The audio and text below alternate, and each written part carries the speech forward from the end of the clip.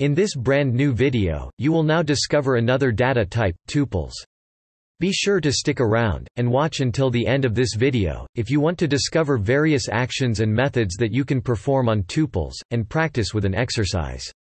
Please, do not forget to smash that like button, for the YouTube algorithm, since it does really help supporting us, and providing new free content, once a week. Are you interested to be part of this community?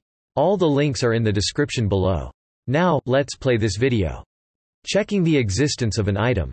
To determine whether a value is or is not in a tuple, you can use in and not in membership operators, combined with Python if statement.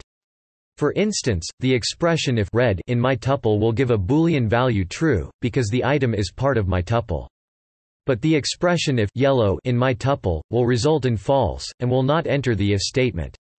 If you need help using these kind of statements, please check out the suggested videos on Python operators and conditionals, if, else, and else if statements in Python. If you liked this video, please do not forget to give a thumb up and subscribe our channel. Digital Academy, learn free. Thanks for watching this video. Please subscribe. Hit the notification bell, like, comment, and share.